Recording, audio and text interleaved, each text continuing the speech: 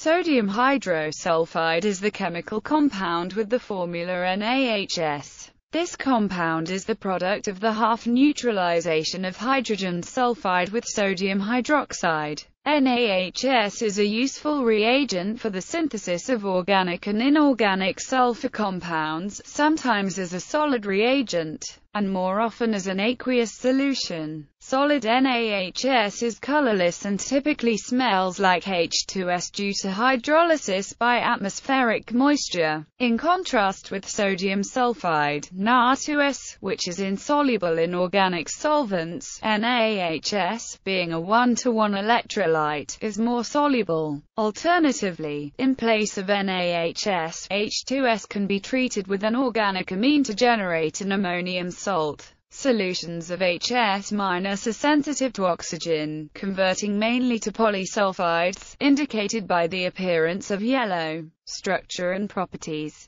Crystalline NaHS undergoes two-phase transitions. At temperatures above 360 K, NaHS adopts the NaCl structure, which implies that the HS- behaves as a spherical anion due to its rapid rotation, leading to I-equal occupancy of 8 equivalent positions. Below 360 K, a rhombohedral structure forms, and the HS- sweeps out a discoidal shape. Below 114 K, the structure becomes monoclinic. The analogous rubidium and potassium compounds behave similarly. NaHS has a relatively low melting point of 350 degrees Celsius. In addition to the aforementioned anhydrous forms, it can be obtained as two different hydrates, NaHS2H2O and NaHS3H2O. These three species are all colorless and behave similarly, but not identically.